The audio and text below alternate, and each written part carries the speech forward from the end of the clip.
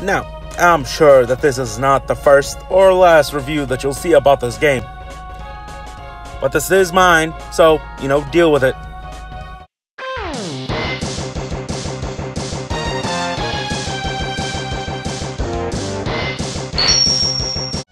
So, in the year 21X, who gives a crap?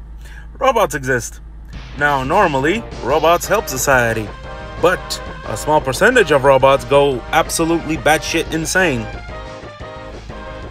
Now, for some reason, these insane robots decide to attack a highway. I don't know, don't ask me. So, in response to this, a Maverick Hunter is dispatched, and in this case, it's Mega Man X. What a coincidence! And this is when the game truly begins. So, you begin as X, and, you shoot some ground dudes and some flying dudes. And is that a B? Kill it, kill it, kill it, kill it, kill it, kill it. Whew, it's dead. Oh, my goodness, I was worried. I almost had a heart attack and everything. What the hell, there's another one? I'm like running by, minding my own business. Hey, are those guys riding cars? I want to ride a car. Hee I ride in a car. Haha, yay. Alright, time to get serious. At the end of the level, you must meet Vile. And Vile is a dick. So, as far as I'm concerned, Vile orchestrated the attack on the highway for some reason. Well, anyway, you fight Vile, but Vile is riding a mech. So, bing bang boom, you get captured. You literally have no way out until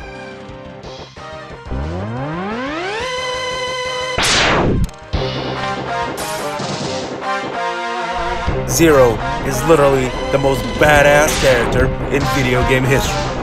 Even Vile, who you couldn't even damage, is like, oh hell no, I'm out of here. So after Vile zips the hell out of there, Zero turns to X and says, hey, you'll get him next time. Just go beat up some animals or something. You'll get better. So that's exactly what we're gonna do, because if Zero says something, damn well I'm going to do it. Alright, so, yeah. So the first thing we gotta do is kill a penguin, then an eagle, a mammoth, a monkey, an armadillo? Okay, sure, why not? An octopus, a kuwenga? What the hell is that?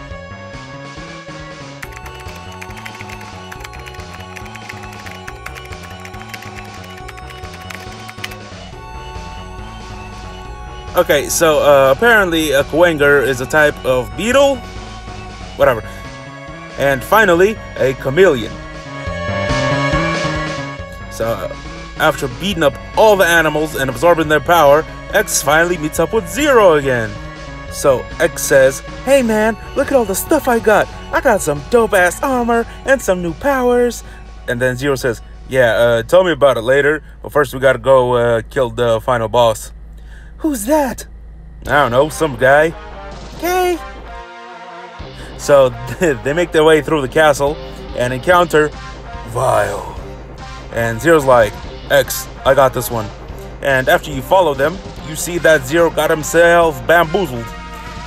And you see that Vile cheated because he's riding his big ass ride armor because he's a giant dick. So you try fighting him, but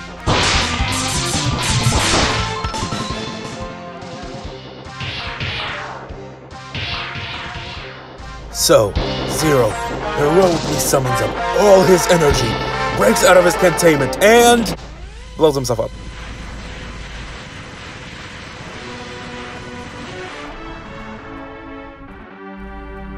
So Vile is like, what the hell was that? So X summons up all his energy, straight up goes Super Saiyan, and Hadouken! Vile to death. So X goes up to Zero, who is on the ground, battered and bloody. And Zero says, X, you're the only one who can save the Earth now. Go and avenge me. And then X says, okay, see you in the next game. And then Zero dies. So X continues on alone, and eventually comes to face with Sigma, the final boss guy for some reason, who says, "So, X, you have finally arrived, but you still have to prove yourself. Fight my dog." Hadouken!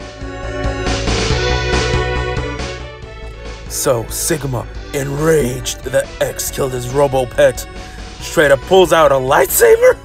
This man is literally Darth Vader, but without the costume. Damn. And then this banger starts playing.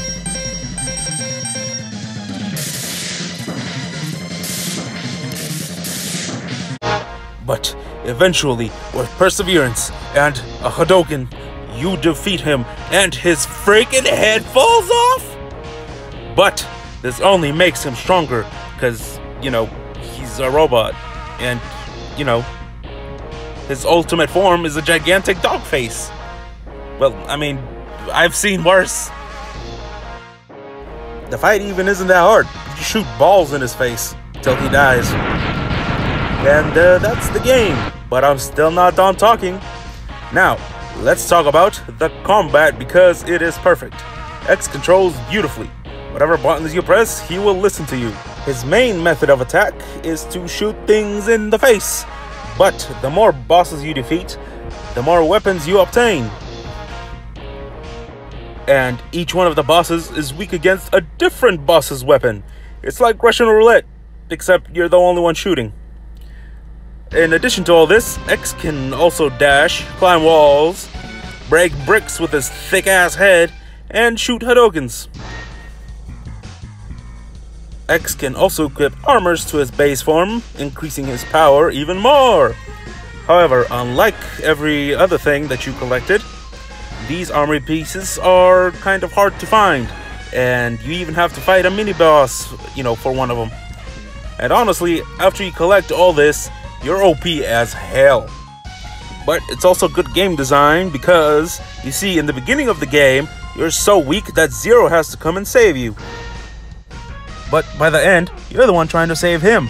And you're the one who did it. You fought all the bosses, and found all the armors, and overcome every single challenge. So not only did Mega Man grow stronger, you got better at the game as well. So now let's talk about the characters. X is the goodest, best boy ever. You know, for someone who kills people. X is like the Sean Bean of the Mega Man franchise because he's usually dead in these games. But in this game, it's the first time he died, so, you know, it's incredibly effective as a narrative tool. So the next guy is Vile, and Vile is a dick. That's really all I can say about him. His biggest personality trait is that he's an asshole. And then there are the Mavericks, and they don't really get any development because they're mostly cannon fodder. Sorry, but that's kind of it. And finally, there's Sigma. Sigma in this game is just some guy. All you know about him is that he's the main bad guy and that he used to be a Maverick Hunter, like X. But that doesn't really come up until like 3 games later, so what you gonna do? So, you know, pretty good for a game that came out in 1994. And finally, let's talk about how good this game looks and sounds. This game runs fluid as hell. The graphics are as smooth as hot butter on toast. And the music is basically crack for your ears. Just listen to this. Just check this out.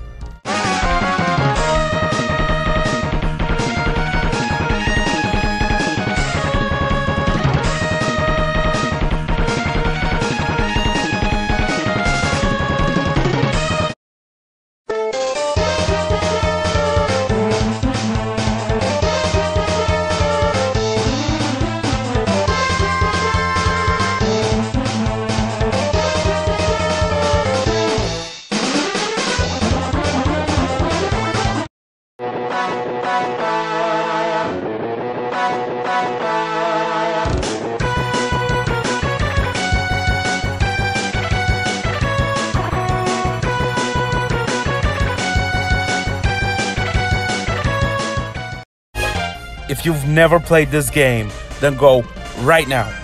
You can practically find it on any gaming platform. Hell, you can probably even play it on your phone. Although I wouldn't recommend it because it is the worst version of the game. But it's perfectly playable when you're on the shitter. I would recommend that you play the SNES original, but the game is perfectly playable on every other platform as well. So I hope that I've convinced you of why this game is so legendary. So go out and play it and enjoy yourself. Or don't. I'm not your dad.